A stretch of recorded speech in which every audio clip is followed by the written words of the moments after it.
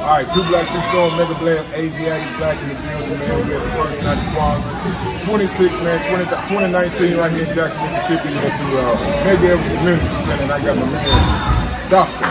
Umar Johnson in the building. What's up, Black Power? Peace and Black Power. Hey, man, that was a nice little message you passed on tonight, man. Appreciate that. How many times you been in Mississippi? Like maybe 8. Oh, that's that nigga? Yeah, I've been missing out. Okay.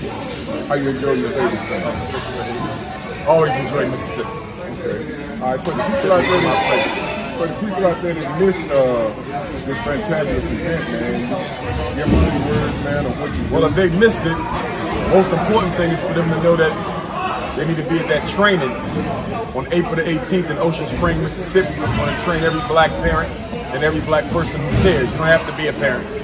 Come on out, 12 hours, intense, 8 a.m. to 8 p.m. Everything you need to know about saving your children from the school to prison pipeline, special ed, ADHD. It's going to be a very intense educational law, process, policy training. And you can register for it at drumarjohnson.com. It's only going to happen one time. Saturday, April 18th is Mississippi State Black Parent Know Your Rights Tour. Make sure you be there. But with regard to the night, I never know what I'm gonna say, Baba. The Spirit just put it on me. I never know.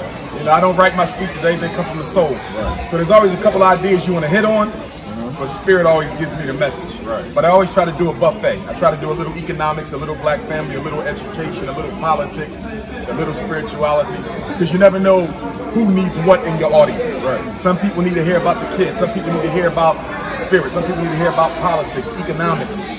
So I try to give a buffet so everybody can go home with a little bit of something in their stomach. What's the most important to you? Education and economics. Okay, why that? Because if we cannot economically empower black people, they'll never be loyal to us. Okay. We'll be dealing with coons from now to the end of time. Right. So we got to get our economics together, and education, we got to get the mind together. Education prepares this generation's children to take over leadership of next generation. Okay.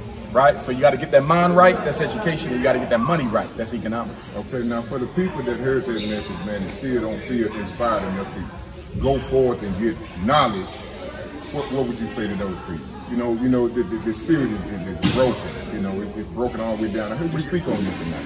If they want to repair themselves spiritually and psychologically, they can. It comes down to desire. I'm a therapist. Okay. So when somebody comes to therapy, the first thing you got to find out is how serious are they about overcoming that depression, that anxiety, that borderline, that bipolar, that low self-esteem. Do you want to be free? Right. If you want to be free, we can get you there, but you got to want it. Right. Because there's no solution without your participation. So do you feel like most of us have excuses? Or? A lot of excuses. Okay. We don't want to make black liberation our priority. Okay. Islam is our priority, Christianity is our priority, our fraternity, our lodge, our profession, you know, is our priority, but black liberation is not our priority. Okay, and for the ones that don't want it, you get the hell out of the way. Be honest enough. Here's my thing. Okay. Be honest enough to admit you don't care about black folks and get out our way. See, I don't mind if you don't want to help us, as long as you ain't blocking the work. Right. But when you get into work acting like you really care and all you do is sabotage progress, that's something we don't need. Get your ass out the way.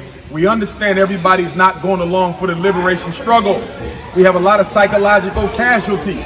Like in a war, you have physical casualties, loss of life. We have psychological casualties, loss of mind. And if you're a psychological casualty, get out the war. Right. If you're mentally dead, there's no way you can bring us back to life. Exactly. If you are dealing with someone in your family that you dearly care about, how far should you take it? Be patient. Okay. You got to bring them along slowly. We try to jumpstart people into consciousness. You can't do that. You got to spoon feed them. If you try to jumpstart them, you're going to lose them. They're going to turn their backs on you, especially if they're coming out the church or the mosque, because you're indoctrinated in the church and the mosque to turn off anybody who doesn't believe the way you believe. You're taught that. So if you come at a Christian heart, they're going to shut you out. Right. You go at a Muslim heart, they're going to shut you out. Don't do that. You got to spoon food them. You got to give a baby breast milk before you can give them solids. And we try to give them solids before we give them breast milk. So I'm very patient with Negroes. I just give them a little bit, and then I bring them along slowly. Right. Why was the most honorable Marcus Messiah Garvey leader of the largest black organization in modern history? One reason and one reason only. He didn't put a religion on his movement, and he didn't condemn anybody else's faith. Okay. He's the only leader who did that. Everybody after Garvey either gave you a religion or they condemned other people's faith. Garvey didn't either. He said this organization exists for nation building. This is for African people. This is not about your religion. And that's why Garvey was the most successful. He tolerated your religion, but he focused on black consciousness. All right. For the intellectual masturbators that you spoke on, that's in the YouTube, the media, black conscious community for the monetary value and all of that. Yeah, all about money. How serious do you take that in? I don't take them seriously at all. 99% of all black scholars in America are phonies. 99.9% of all popular black conscious personalities on YouTube are absolute phonies. I can say that because I've worked with nearly every last one, and most of them are about money, status, coochie, grants, running for office, being known, being famous. They're not about liberation work. Okay. And I can prove that real quickly.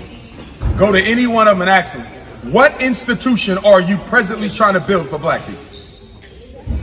Because you can only change our situation by creating systems. Exactly.